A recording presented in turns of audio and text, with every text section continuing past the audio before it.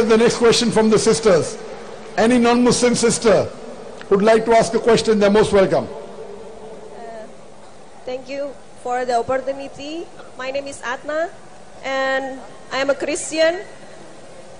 And I want to ask about the Bible version, John 13, verse 13. Can you, Dr. Zakir Naik, can you please explain? You call me teacher and Lord, and you are right, for so I am.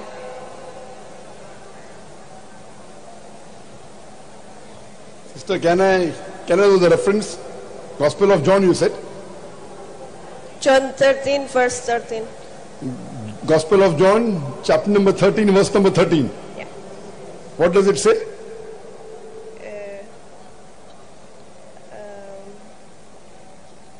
One of his wait. You call me teacher and Lord, and you are right, for so I am. This is the words of Jesus Christ, peace be upon him. In Indonesia. Who's saying this? Jesus. Jesus is saying that you call me Lord and teacher, and you are? You call me teacher and Lord, and you are right, for so I am. Here Jesus Christ, peace be upon him, is saying you call me Lord and teacher, and you are right. Here again, Jesus Christ, peace be upon him, is not saying himself that I am God or worship me. Again, I'm not sure whether this is in red letter. Is this in red letter, sister? Is this in red letter? Can you please repeat? Is this in red letter? Red letter Bible means whatever Jesus Christ, peace be upon him, says, it's in red. Is this the word of Jesus Christ, peace be upon him? Sister, is this in red? No.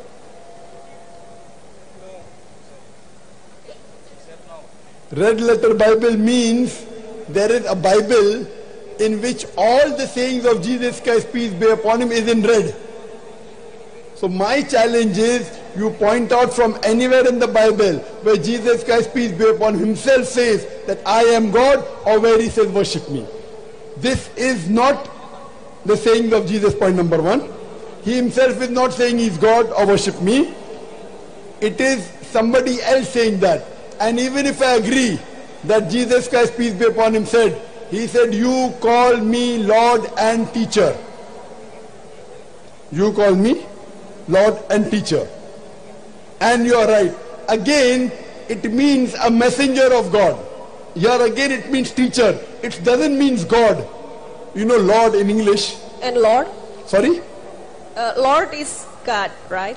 No, if you go to English language, sister, Lord is not God. It's not always. It can be.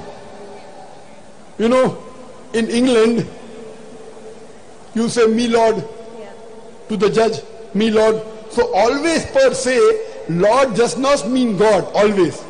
Sometimes it can. Do you understand? Sister, do you understand that? Lord in English doesn't always mean God. It can mean, it cannot mean, depending upon the context. Here it says, you believe me to be Lord and teacher. Yes, and yes, he's a teacher, we believe that. We believe that Jesus Christ, peace be upon him, is the messenger of God. He is one of the best teachers that Almighty God has sent on this world. Okay, maybe it's because the translation in Indonesian, it say that Lord means God. No, are you reading the English translation or the Indonesian? Yeah, I read it in English. Both. English. What does English say? Are you reading from English translation? Yes. Or Indonesian? Both of it. Not both. Say the English translation. Because Indonesian you are translating yourself and it's a mistranslation. You call me teacher and Lord, and you are right, for so I am. I know very surely that Jesus Christ, peace be upon him, says, you call me teacher. I know that. I know that very well, Gospel of John chapter number 13, verse number 13 says that you call me teacher, I know that. But that Lord, what you're translating is, it means teacher only. It doesn't mean God. And is it in red, sister? Is that in red letter? Or black ink? No. It's in black or red? I think it's all black.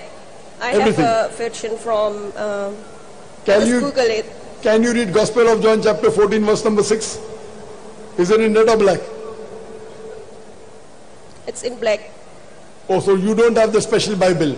There's a special Bible which puts all the sayings of Jesus Christ, peace be upon him, in red. So this, according to me, is not the words of Jesus Christ, peace be upon him. Everything of the Bible is not the word of Jesus Christ, peace be upon him. Everything of the gospel is not the word of Jesus Christ, peace be upon him. All what I quoted was the words of Jesus. So point number one, this is not the word of Jesus, point number one. Point number two, Jesus is saying, even if I agree it is the word, he is saying that you consider me as the teacher and you are right. So nowhere does it mean that Jesus claimed divinity. Hope that answers the question.